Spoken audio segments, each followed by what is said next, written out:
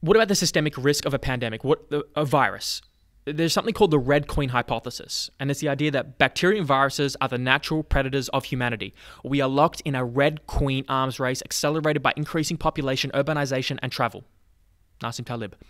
So the Red Queen hypothesis is an evolutionary hypothesis which purports that organisms must constantly adapt, evolve, and proliferate in order to survive, while pitted against ever-evolving opposing organisms in a constantly changing environment, as well as to gain reproductive advantage, which ties into the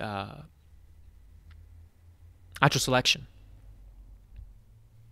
While there is a very high probability for humanity surviving a single such event, over time, there is eventually zero probability of surviving repeated exposures to such events.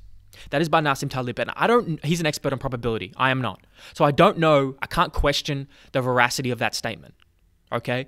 But let's assume he's correct, or even close to correct. Which makes sense, that there is going to be something that wipes out a species entirely. We've seen it time and time again with a variety of different species. In fact, we've done onto other species. And so by that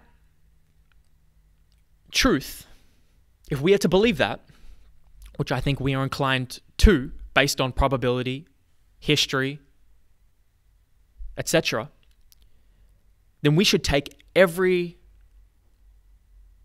situation like this, like the coronavirus, seriously. Because eventually, there is going to be a zero probability of surviving.